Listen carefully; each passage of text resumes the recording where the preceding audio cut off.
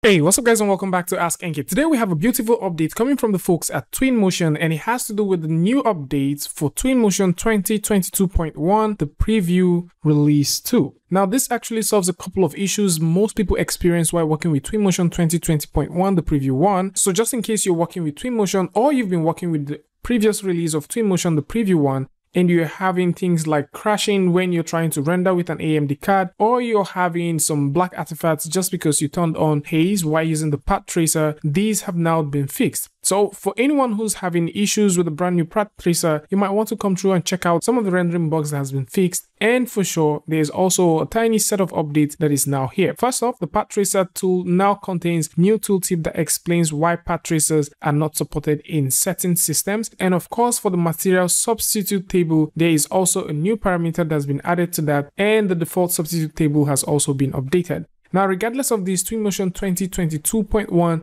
seems to be coming with a huge set of improvement, and we've actually gone through to talk about this. Now, for those who would like to get this, you can simply go over to the link in the description that can bring you right here, where you can download the Epic Launcher, and from the Epic Launcher, you'll be able to download Twinmotion 2022.1, the preview 2. Now, for those who have not used Twinmotion before, this is exactly what it looks like. We've already covered an extensive set of videos on the channel that deals with Twinmotion, but for the sake of those who are thinking about working with Twinmotion right now, this now looks extremely beautiful. So I do enjoy the whole path tracer feature that is here, and it just gives you a much more realistic looking render contrary to what we had previously. Now, for anyone who is also thinking about, playing with assets, the assets has been updated, and the path tracer also works alongside with all the assets at this point. Previously, there were certain assets that this didn't actually support, but at this point, if you simply go in and drag in any vehicle, in this case, I'm dragging in this,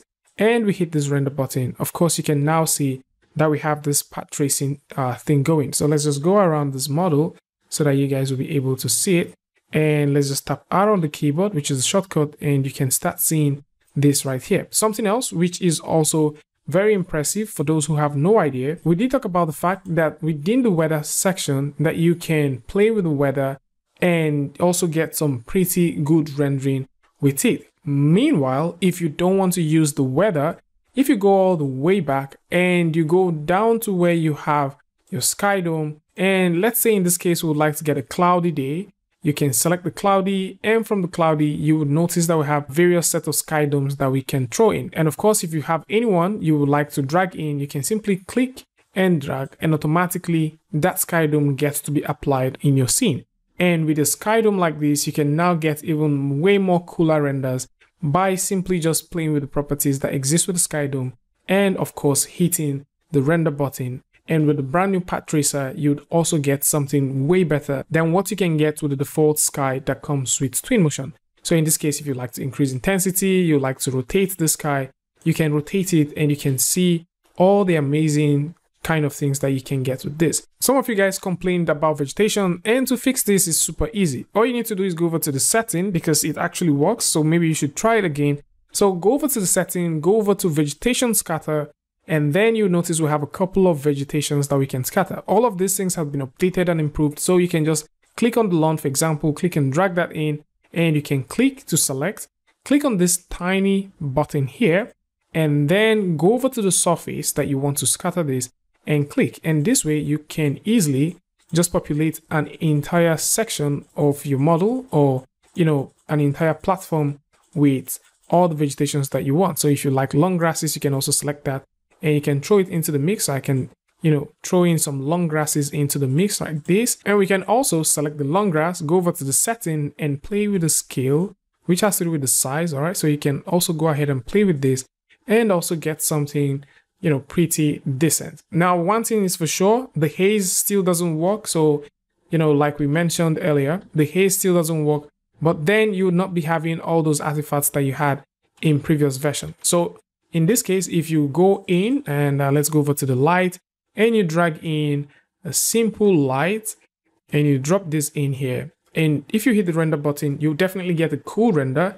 But then if you turn on the haze, you would not be able to have this rendering. So this is just one of the things that is not available yet, but regardless of that, most of the features that you will be needing actually works, and I would suggest that you go ahead and try them out. And something which I also love with the new update is the fact that there are more Megascan assets that you can work with. So you can go to the 3D plans. If there's a certain kind of plant that you want, maybe a shrub, you can go ahead and download them. If you also would like to get some, 3D asset that deals with nature, street, all that, you can also go ahead and download all of this. So in this case, if we go over to the rock, let's go over to mossy. So we have some moss rock like this. So I can just click and drag that in here. And let's see what we can get. So that comes in and we can proceed to scale this one all the way up. And let's just rotate this and position this one here and see what it looks like. All right, so it doesn't look bad. And, with all this, you can start making some lovely stuff for yourself. If you don't like the sky dome that you have, you can always change it. All right, so you can always change it.